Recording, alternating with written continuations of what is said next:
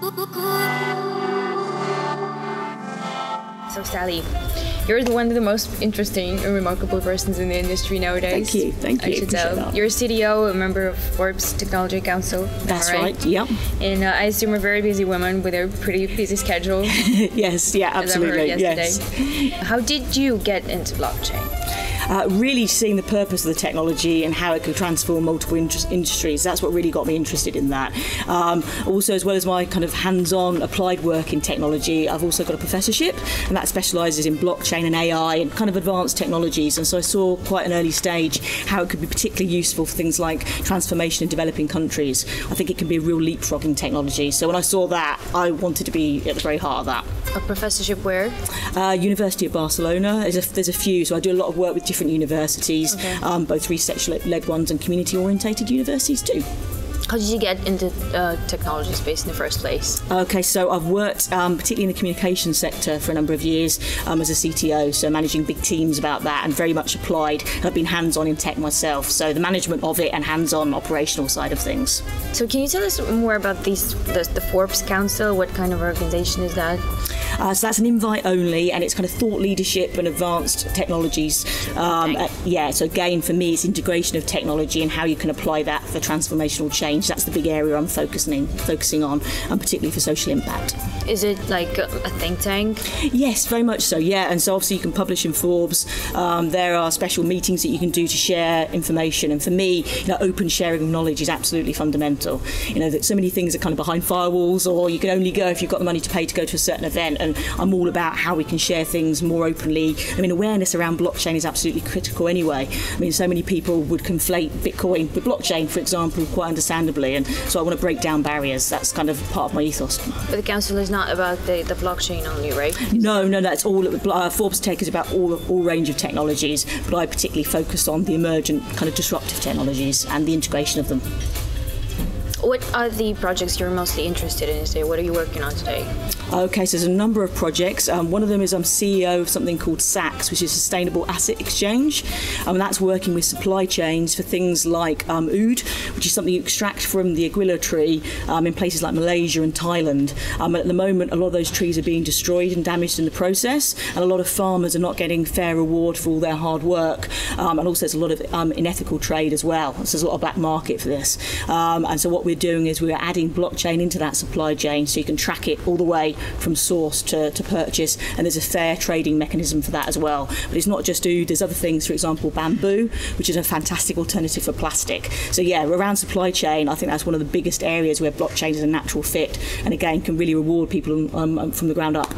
I saw your presentation yesterday, and you had this very good slide of the use cases. Yes. You were pretty much the first person here talking about the use cases. Can we talk about the use cases? Of course, absolutely. No, I think that's so important. It's got to be tangible, and we have to have information out there that shows that products and projects that have gone from pilot to actualization, and in a range of sectors as well. Because I think one of the big problems at the moment is people don't think it's accessible. Remember, we all have a smartphone in our pocket, don't we? But with blockchain, it feels like it's something out there, or something that's financially orientated in the fintech space, and it's so much more than that. I'm involved in projects in education, in healthcare, obviously in supply chain that I mentioned, and with financial things, there's obviously around financial literacy and financial inclusion, which is a very different area to the traditional fintech. So that's what I'm trying to get out there, is things that are tangible, happening now, or at a very advanced stage. Can you name some of the use cases? Okay. Well, so I mentioned a few in supply chain management that are happening now, and obviously they're based on existing businesses as well. I mean, that particular example was started in 2008, so it's a natural integration of a new technology to take it to that next stage and really make a difference. And I think that's exciting as well,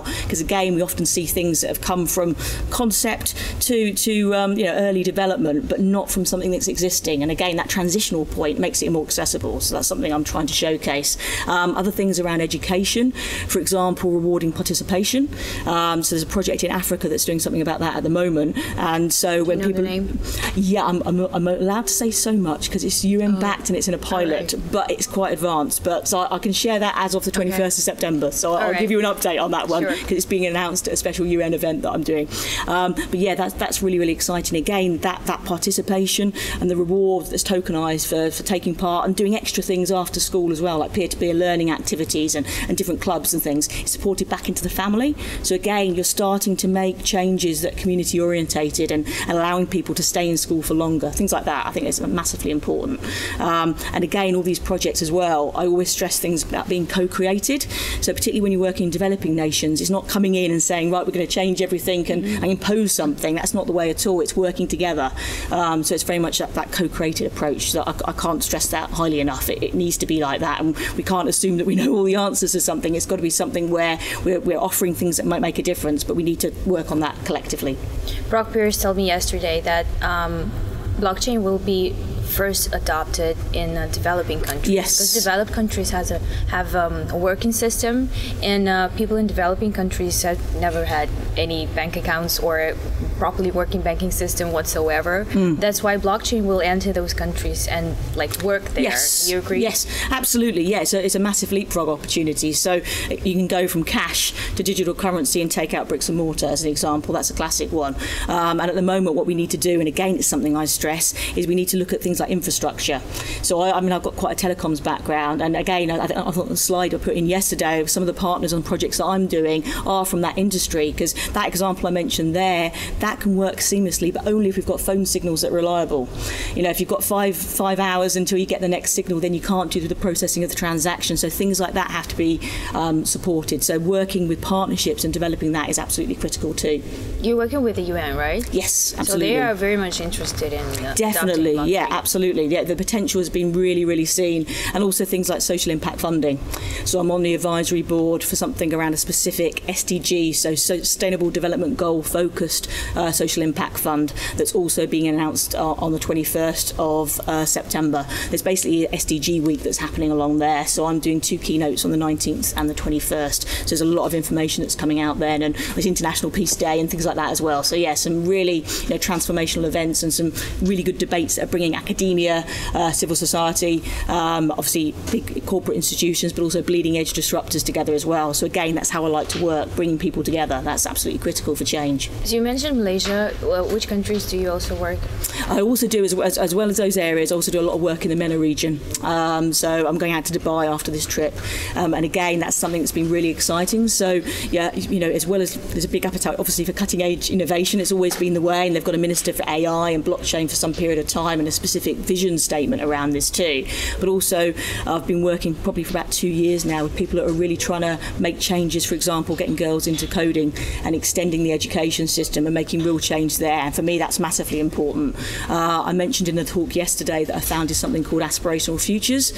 So again, there's going to be a lot more of that coming out in a couple of weeks' time, but massively important to me. And it's something I've been doing for 5 to 6 years, doing different projects in different countries, but particularly the developing nations, but also in big cities and things as well, where you can have a great clarity between people who've got access to a lot and people who haven't.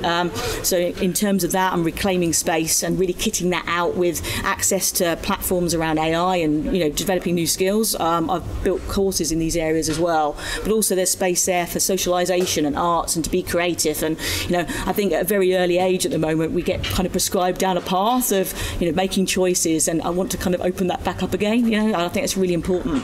I mean, tech skills are fantastic, but you need to have the creative imagination and confidence around that too. So for me, that's huge. There's one question I ask everyone I interview here. So there's a latest study by Gartner. Yes. About the hype cycle. Okay. Yes. Yeah. Where it's about the emerging technologies, the blockchain technology, which goes from the peak of the inflated expectations down to the disillusionment we're witnessing it right now. Do you agree that the impact is fading? Or you wouldn't say so? No, I think it's dissipated in different areas. There's again going back to these different sectors. So I don't think that what they're showing at the moment is equal across all sectors. And again, I'm particularly stressing there the developing nations and the work I'm doing there. That's a huge focus to me. So I don't think it applies across the board. It's context specific, like most things. It probably applies to financial aspect, right? Agreed. Yeah, I think that's really fintech dominated. What do you see as the main challenges that blockchain industry is facing right now? Well, one of them is definitely around awareness. As I mentioned right at the beginning, that there's not enough quality information out there, and unless you're really embedded in the industry, people don't really know where to go to get that. So one of the things I'm doing, and starting from next week, is I've got a new column. It's something called Coin Rivet, which specialises in blockchain and cryptocurrency. And again, I've been really quite impressed. It's a pro bono thing, but it's really focusing on quality. So that for me is a great avenue to do that. So I think sharing about that, getting as much information about that as possible that's open access is key. And something you said earlier on, tangible use cases. We've got a collective responsibility, really, I think, to share as much as possible about that. But there are obviously technical things around scalability, and obviously there's areas like that. But for me, I'm starting at the basics in terms of if we go mainstream, people need to understand how this works. We need to take away the complexity. And again, I do a lot on social media, and quite often there's always that focus on the dark side.